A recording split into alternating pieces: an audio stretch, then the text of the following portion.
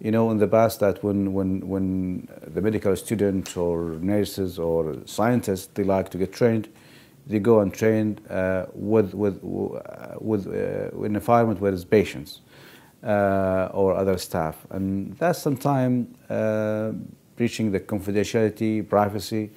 So we thought that we could bring this idea from aviation science, where they use simulation to train the pilot and the crew, and we bring this to the health sector. So we are building a simulation center to have this kind of training in a virtual hospital. You'll have OR, but without patients.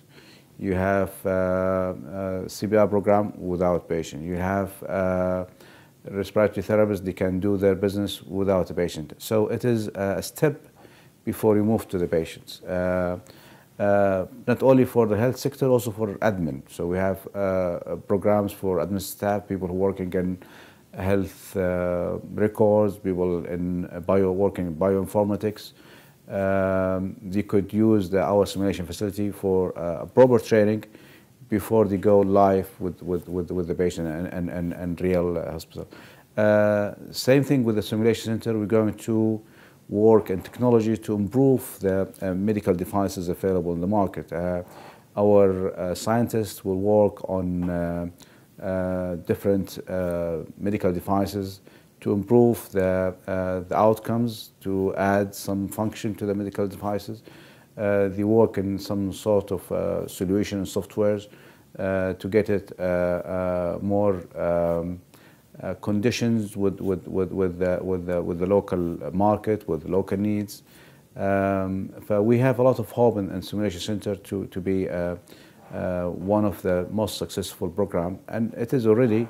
We've been invited to present our experience in Dubai. We've been invited to present our experience in Canada.